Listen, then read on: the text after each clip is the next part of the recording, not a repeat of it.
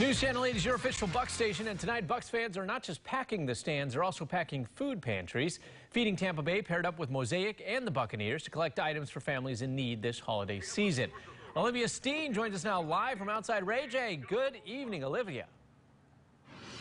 Good evening, Marco. Well, this afternoon there were 6 different treasure chests set up around Raymond James Stadium for anyone who wanted to give back to their food drive.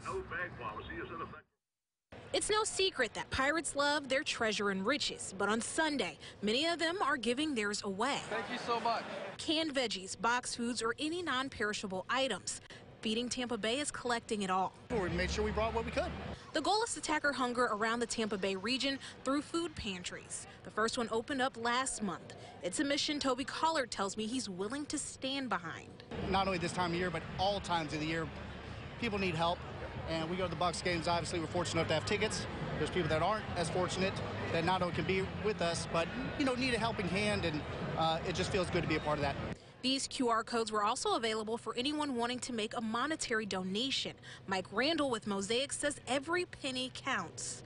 $1 provides 10 meals, so being able to provide a monetary donation goes further. This is why Jose Santiago says he had to make a stop at the treasure chest. For me, that's a no-brainer. I see it, and I'm about Tampa Bay. I'm from here, and I'm happy to give. The Bucs and Mosaic are also donating $10 for each tackle made during the regular season. All proceeds go to Feeding Tampa Bay. Live in Tampa, Olivia Steen, 8 on your side.